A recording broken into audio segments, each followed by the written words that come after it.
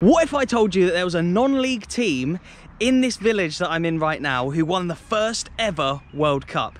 You probably wouldn't believe me. This video is going to be an incredible one, let me tell you. But firstly, let me just prove something to you. When I was driving in, I wasn't expecting to see this, but look. Hang on, we're going to have to look at summertime in Britain, so the grass is really long.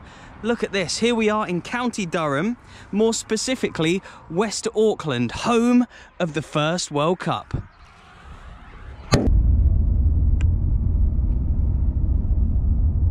Honestly, this video is so a bit of me. People who know me and know my channel know that I love these weird and wonderful like footballing stories and intricacies that we have in the UK. We have so many cool teams and towns and villages and stuff that have amazing football teams and amazing football stories. And this one is honestly up there with one of the best. I had a wisdom tooth out about 8 days ago now, and I've not been able to film anything. So when I was like thinking of stuff to film, I was like, oh, it's got to be something really good and really something that will get me interested. Wow, here we go. Here is the trophy. We'll be getting onto that in a second. There's so much stuff around the village to tell you about the first ever World Cup. It predates the FIFA World Cup. Is it an official World Cup, this one? We'll be getting into all that, but it's honestly mad. Look, there's a statue up here that I need to show you.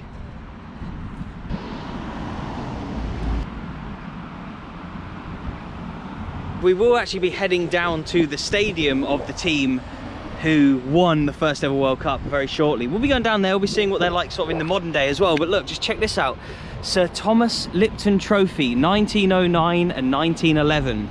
And look, as you can see, there's a man kicking a football, and there is also a man sort of trying to slide tackle him with a pick from one of the mines. So this is a mining village, an ex-mining village. And yeah, the story of the World Cup is just unbelievable. A team completely made up of miners. They were absolute amateurs. They weren't paid to play or anything like that. They just played for the fun of the game, and they ended up winning a World Cup. It is absolutely insane. We are in Durham right now, County Durham, and back in the sort of early 1900s, late 1800s, I guess, the industrial era of Britain. There were a lot of mines which obviously helped to power the Industrial Revolution and the economy, and sort of were the first steps of where we are right now in the technological revolution. History lesson over for a second. Let's just take a look at this. This is the 1909 one, so this is probably the first one here. So Sir Thomas Lipton Trophy, the original World Cup. I'll be telling you a little bit about Sir Thomas Lipton as well, just hang on a second. But the final played in Turin on April the 12th, 1909. West Auckland 2, Winter Hour of Switzerland 0. Yeah, I followed them in the Northern League, you know what I mean? Yeah, yeah. Oh. It's quite amazing how they won the World Cup and now they're in the Northern League. Yeah. You know? They're about 5th in the Northern League. Yeah, 15th this season, yeah. Yeah. Yeah. Yeah, World Cup, but it was a mistake, you know. Yeah, so is it true? Do you know the story?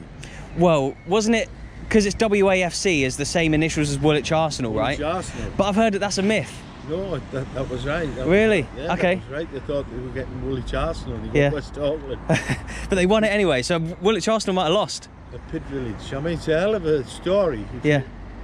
They do a video in the club, you know.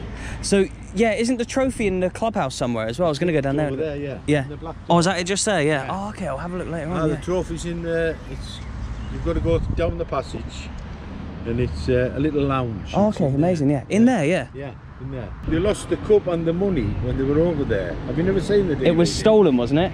Yeah, the it was cup. stolen. Yeah, yeah. Yeah, so they were stuck over there, and apparently a woman from Manchester sent them the money to get them back home, and the village, like, they had a whip round, they bought the cup back off her. I think she was an old woman. That's right, yeah, and then later on the village brought it back and then it got stolen from the village. Never found. Believe it or not, it was in that pub up there. There's a pub up there, yeah. Right? Stood on the bar, no security around it or anything. It was never touched. Really? They put it in a club, put it in a cabinet with alarms on, somebody pinched it. And now it's a replica, isn't it? Yeah. It's a replica, bloody hell. Right. Sod's law. Alan there, what a lovely guy. He came up and spoke to me just while on camera, and we were chatting off camera for ages as well. But let me just show you this just first. Look, this is the second time they won it. The final was played in Turin on April the 17th, 1911. I'll obviously tell you about Sir Thomas Lipton and what the trophy means and all that kind of stuff as well. But this, I think, was unveiled by, Alan was telling me, the guys behind Auf Wiedersehen Pet, the programme, if you know that. But look at this, West Auckland, currently a team who are in the English non-league system, a few divisions below like the National League and all stuff like that, beat Juventus of Italy 6-1. Juventus of Italy, who recently have had Cristiano Ronaldo and have won European Cups and have won the most amount of Italian leagues, lost 6-1 to this village team of miners like this man here and this one here as well.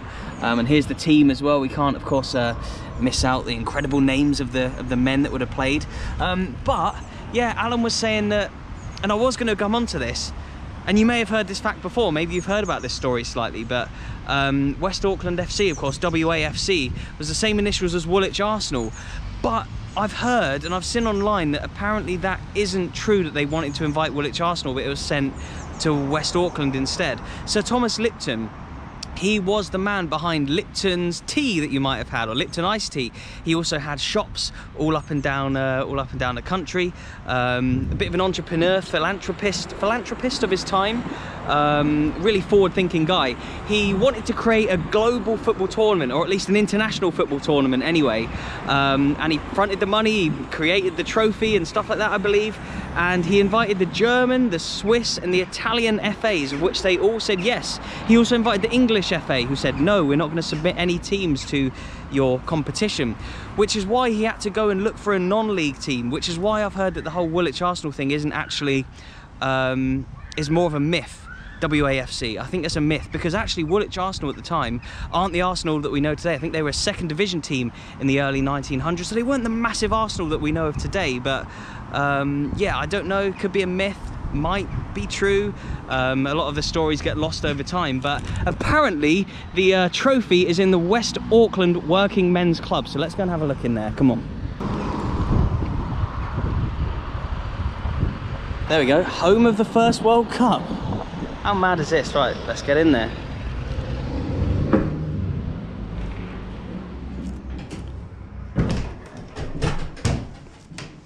Hi there. I'm just wondering if I'd be able to see the trophy of the first World Cup, if it's anywhere. Okay, mate, thank you. Sir Thomas Lipton Lounge, there we go. Oh, amazing, thank you very much. Oh, wow, so here it is. So yeah, you say this is a replica then, yeah? And there we go, look, 1909 to 1910, that's the first time they won against Swiss opposition, and then 6-1 against Juve. And there it is, the first ever World Cup.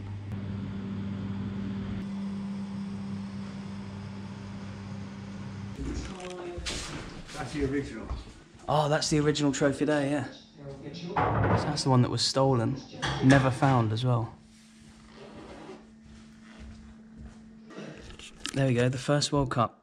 This is to certify that West Auckland WMC have received the story of the first World Cup and thereby joins a privileged and exclusive set in so much as true story is little known. Wow, and there are the teams as well. From 1909 and that one's 1909 as well. Mm-hmm. Right, so that's Juventus there, yeah, and that's West Auckland. Oh, the stripes of Juve, yeah. It's just a treasure trove of football history around there. So that is Sir Thomas Lipton himself, yes. Yeah, that's all. So Lipton, yeah, Lipton tea. That's all gave the World Cup. And that's who formed it, yeah. So that's, I guess, Thomas Lipton there in India, would that be, with elephants and like that, I don't know. Getting tea somewhere, I suppose, yeah. Creating his empire and then making the cup later on. Wow. These old working men's clubs are absolutely brilliant. They're way bigger than what they seem. Look, you wouldn't even know that was really open, but it is, and you can walk in and see the first ever World Cup trophy in this village here. Absolutely mad. Yes, it's a replica because the first one was stolen and never found as well. Hopefully one day it's unearthed somewhere, but yeah, they've got that. They got that World Cup trophy in there. Let's have a quick look at this bus stop. There's something I wanted to show you quickly. Hang on. Yeah, and look, even on the bus stops here, they have like bits about the World Cup. Look at this. There's even like bits up there. There's like more information on West Auckland itself and a few of the historical buildings and stuff. But it remains a mystery why lowly West Auckland, an amateur team struggling near the bottom of the Northern League, were invited by Sir Thomas to represent their country. The suggestion is that the invitation was sent to West Auckland when it was intended for another more famous WAFC, Woolwich Arsenal. Is improbable. More likely one of Sir Thomas' employees knew about the Northern League and made a recommendation. See, that's what I thought. Woolwich Arsenal weren't the big Arsenal that we knew to this day. Let's just see what it says on here as well. So there's a bit about Alf Ramsey somewhere. This original World Cup was stolen in 1994 and never recovered. An exact replica made by Sheffield silversmith Jack Spencer remains a powerful reminder of one of football's most incredible stories.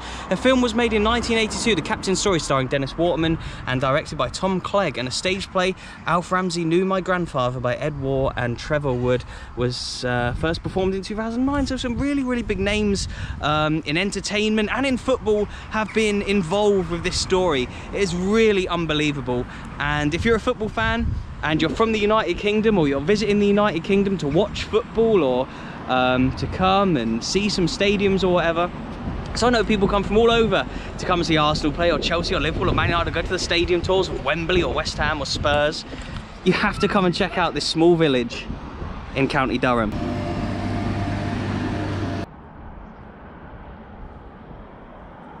All you got to do is compare this place to Turin, which is where, of course, Juventus are from. And I actually think Torino, the other team from Turin, actually played in the tournaments as well, or one of the tournaments, or a few of the tournaments. I'll put on screen the sort of tournament fixtures and results and stuff, just so you can see it. But I mean, compare that to where we are right now, and you see what an incredible achievement it was for this team of miners and of local people to beat big city teams who went on to do amazing things in the game, and still are doing amazing things in the game, to beat them, and not only beat them but absolutely smash them, and to win those trophies both times. But here we're coming up to now, look, West Auckland FC. Let's go and see what the club is like these days. God, like I said, I needed a video to wet... Oh, bloody hell. I needed a video to wet my whistle after having like a week off. I hate having time off filming. And just check this out. Look, the gate's open. We've got lucky. Oh my God, look at this. Look at this. They even have, wow, these amazing gates with the actual trophy there, the Sir Thomas Lipton Trophy, the first World Cup. Of course, it wasn't the FIFA World Cup. This predates the FIFA World Cup by a couple of decades, of course. But just look at that. Check that out.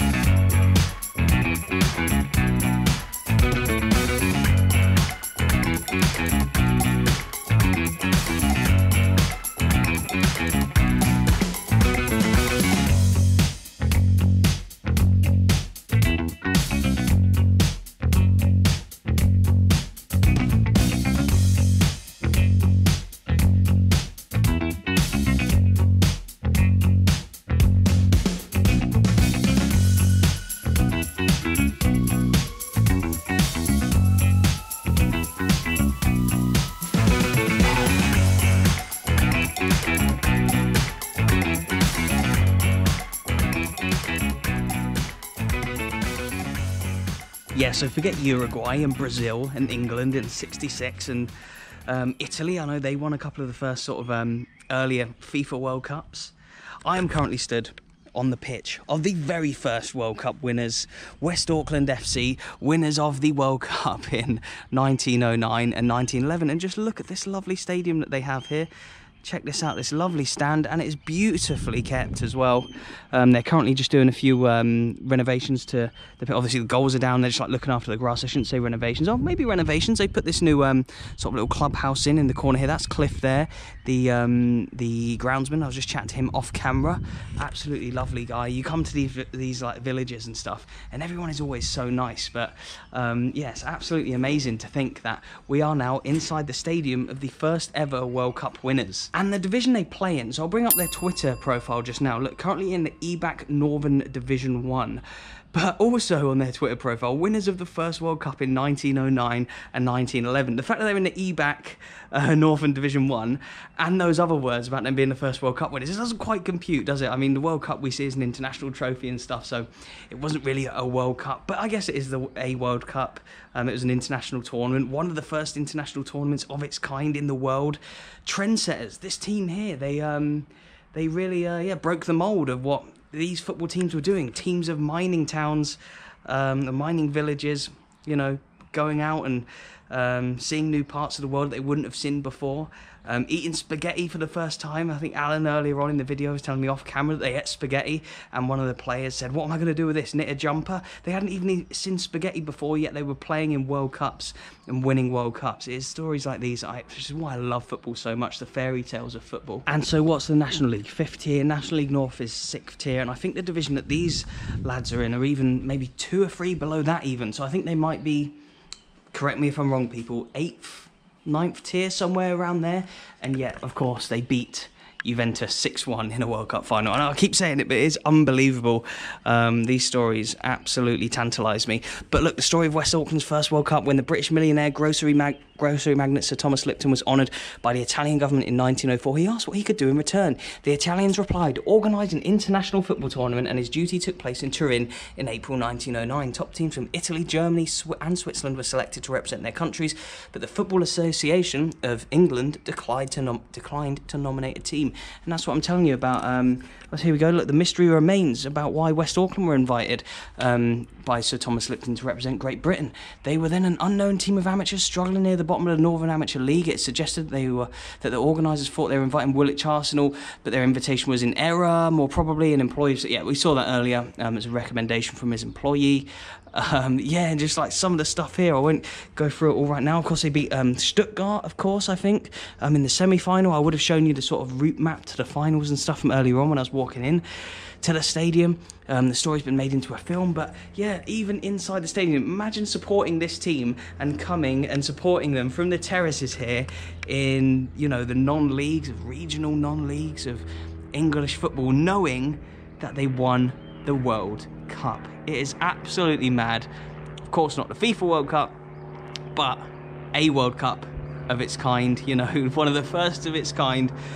Oh my God, how have I never been here before? What a way to start off my videos again after having that week off. The most boring week of my life, sitting around waiting for my mouth to heal.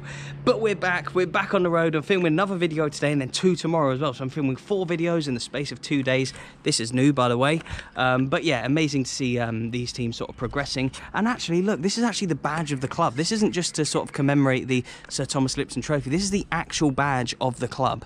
So it's not like sort of other badges which might have something like of the town or whatever, or maybe a church or an animal in some cases.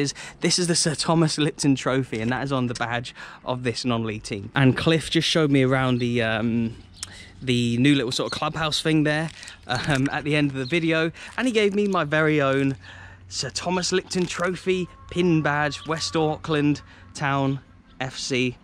1893 they were formed. As the pin badge tells us. I love that. What a cool club. What an amazing story as well. First video back since the old wisdom tooth. And what a one to start it off with. I'm not going to let that dog scare me again. Please hit that like button. It really, really does help. And if you don't, the favourite player at your club, the transfer window is open right now. If you don't hit the like button, your favourite player is going to be sold to your biggest rival. So you better hit it. Please also subscribe. It'd really, really help me out. Yeah, cheers. Thank you so much for watching. I'll leave some videos on screen as ever. If you could click on one to carry on watching, that'd be highly appreciated. Thank you very much. And I'll see you in the next one.